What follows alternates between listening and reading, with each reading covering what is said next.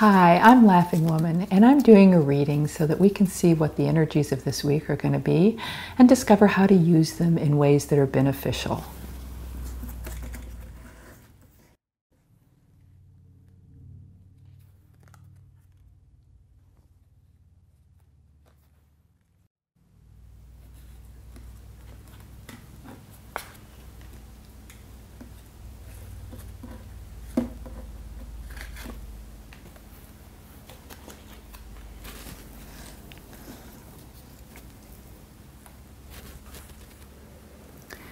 Well, we have a nice mix of colors this week.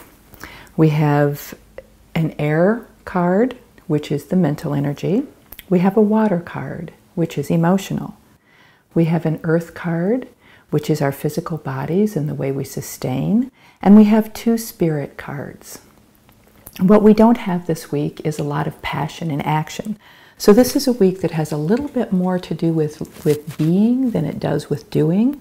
But it's not a week where the doing doesn't happen at all. So this isn't complete vacation week here. The first card we've got speaks about working within your traditions this week. This is a great time to do things in the ways that your family has done them, whether that's cultural or just specific to your family, or in ways that you've become accustomed to doing them. This is also a week where you're going to have a tendency to be attracted to new things, to freshness.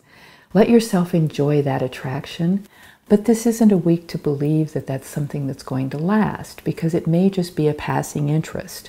Wait for a couple of weeks before you decide whether this is something that you want to engage in for a long period of time.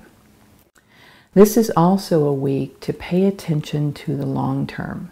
Whether this is in your personal life or whether it's the way that you're interacting in the world, the way that you're consuming things, the way you're treating the environment, this week is about sustainability and making certain that what we're doing now is something that we can continue doing in the future.